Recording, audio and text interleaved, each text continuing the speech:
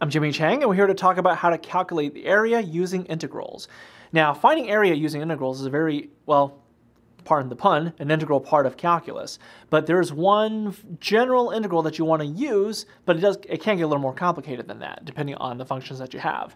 So the area using integrals is a definite integral from a to b. Now, a to b is your interval, but it's a definite integral from a to b of any function f of x, d of x, so you're taking the integral with respect to x. The thing is, though, how complicated your integral is going to be will depend on the function that you have.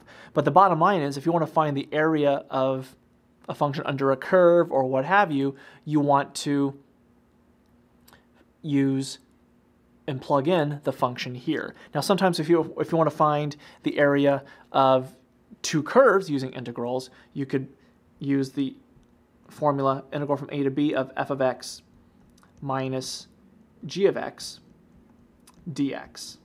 Now, f of x will be the top curve, g of x is the bottom curve, and so basically what you do is you take the top function, subtract by the bottom function, and then find the integral from there. But it really depends on how involved the function is, but you'll be good to go after that. So, I'm Jimmy Chang, and that's how to calculate area using integrals.